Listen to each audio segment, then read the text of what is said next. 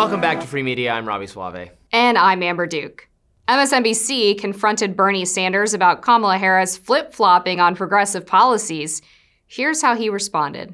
Vice President Kamala Harris as a progressive. She has previously supported Medicare for all. Now she does not. She's previously supported a ban on fracking. Now she does not. These, Senator, are ideas that you have campaigned on. Do you think that she is abandoning her progressive ideals? No, I don't think she's abandoning her ideals. I think she's trying to be pragmatic and doing what she thinks is right in order to win the election.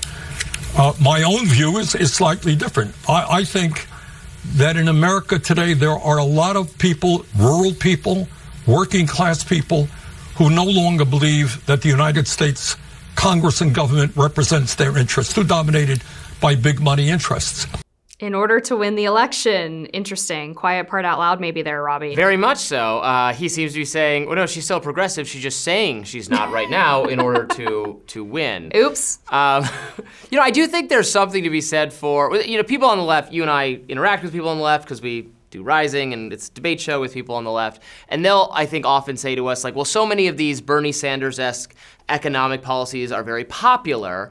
And my rejoinder to that is always, well, they're popular depending on how you ask people about them. Like, yes, a lot of people like the idea of something for nothing if you just emphasize the benefit you're getting and minimize the cost. Like, yes, people like the idea of having healthcare coverage and everyone having healthcare coverage, but then if you say, well, do you like the idea of, having longer lines and more rationing of care and having more other people's things paid for by you and then having the prices go up because there's price disguise because it's all being government subsidized, well, then everybody doesn't like it. But if you just say, oh, Medicare for all, healthcare for all, that sounds good, and that's a appealing policy. Yeah, it's sort of, I always compare it to like when the fifth grader is running for class president and he says, hey guys, we're gonna have a huge pizza party if I win, and then surprise, you vote for him and you never get I would the vote free against that pizza right now. party. I've had so much pizza in the last week. We're gonna have this debate coverage, so there's gonna be more pizza. A lot of pizza,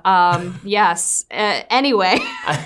I vote for this week only, I would vote for the salad candidate. I've just had too much pizza. Yeah, fair enough. We'll vote for the salad candidate. But I was actually thinking the same thing about the progressives we interact with on the show, because some of them are big fans of Kamala, and I've been trying to figure out why. Because if I were someone whose candidate had abandoned all of the positions that I supported in order to win the election. Electric vehicle mandate, I don't know her. Decriminalizing illegal immigration. Don't know her. Defunding ICE. Done. Don't know her. Nope. Yeah. So, I would be upset with that, and I would question what their motives truly were. And I started thinking to myself, well, if they still support her, maybe they know something we don't, and maybe they believe in their gut that Kamala is going to end up returning to those positions if she wins the presidency, and maybe that should give us some pause.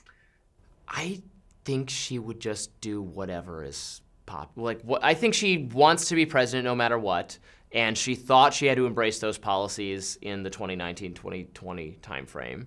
And now she knows they're unpopular and she's not embracing them. But yes, once she gets into office, would she go back on, especially some of the energy stuff? Exactly. Or would, independent of what she thinks, who cares what she thinks, is she going to appoint people? Is she going to continue to staff the federal government with, progressive bureaucrats who want to, it appeals to them ideologically, make it more difficult for businesses to operate, to impose regulatory costs, environmental costs, energy costs on firms, ultimately on customers, because that is what the Progressive Project is about, and that will continue. That will continue absent massive intervention from ideologically small government-minded people somehow winning and somehow shrinking these agencies again, which we do have some power to do now that the Supreme Court is again trying to return rulemaking powers on bureaucratic matters to Congress rather than the professional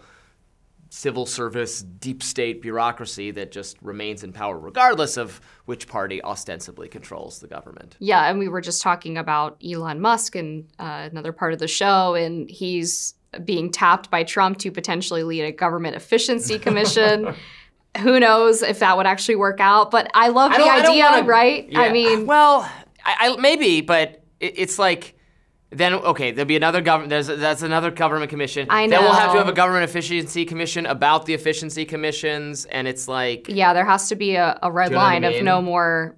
Yeah, creating bureaucracy to get rid of bureaucracy. But if it's done correctly, I think it's fine. But I would say on Kamala's policies and where she actually stands, and if she just will say whatever or do whatever to be in power, I tend to think that the progressive Kamala is the more likely to be what she actually believes, if only because if you go back to the beginning of her political career, when she was tapped to join the San Francisco DA's office as an assistant district attorney, she was working under this guy named Terrence Hallinan, who was a very progressive prosecutor.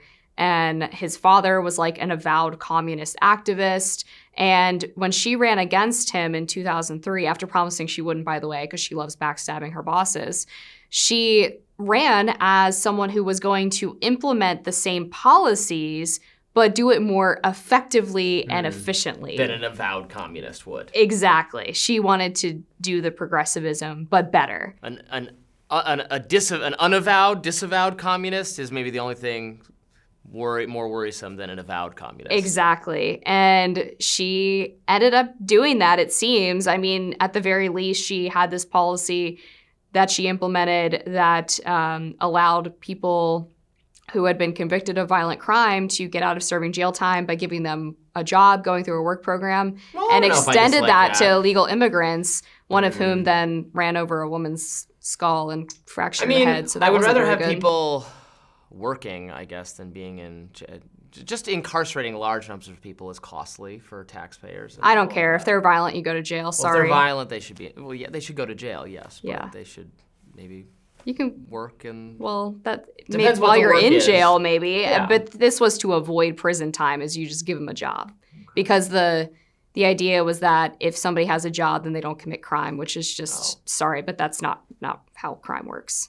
Well, I think getting some of the people in our city who are committing a lot of crimes jobs or something else to occupy their time would be somewhat of a crime deterrent here in DC, because we have a lot of the carjackings are like gangs of teenagers that are just loitering around all the time, and I'm like, you should have a job or an after-school activity or something, but that might be different. Yeah, that'd be nice. I mean, the fundamental problem when I talk to people who are in law enforcement or have worked in, prosecutors' offices, so that criminals are not, most crime is not motivated by money in terms of someone is poor. It's usually because criminals are impulsive. Right. And they can't control their sort of instinct to take the easy way out, so to speak. All right, we'll have more free media in just a minute.